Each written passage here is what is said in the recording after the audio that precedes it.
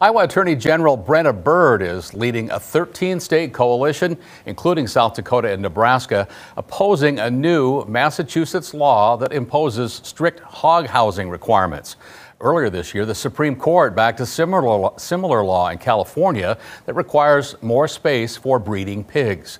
Now, Bird says that the Massachusetts pork ban goes even further than California's law, adding the pork ban violates the Constitution in a number of ways, including a Commerce Clause, which gives the federal government and not state governments the power to regulate interstate commerce.